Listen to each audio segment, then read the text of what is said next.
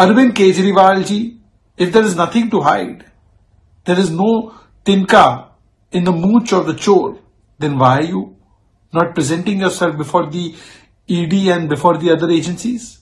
You are the same Mr. Kejriwal who under Anna Hazare's tutelage said that first there should be resignation and then investigation. Today you refuse to cooperate with the investigation.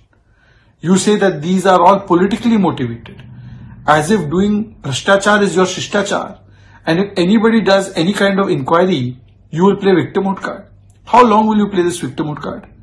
Has the courts done vendetta politics against Manish Sisodia, Sanjay Singh and Vijay Nair who are in jail for months on end? Is the Congress party also doing vendetta politics when it says you are yourself responsible for this Ghotala and they have done press conference on this? But instead of answering the question of the agencies, look at the entire brazenness of the INDI alliance. Somebody attacks the ED, somebody runs away from the ED, somebody is doing cover-up, somebody is doing drama and diversion. This is the charitra of INDI alliance, that the only thing that binds them is commission and corruption, not a mission or vision.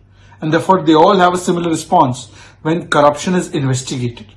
Today, Arvind Kejriwal ji, instead of doing all this kind of drama, answer the question.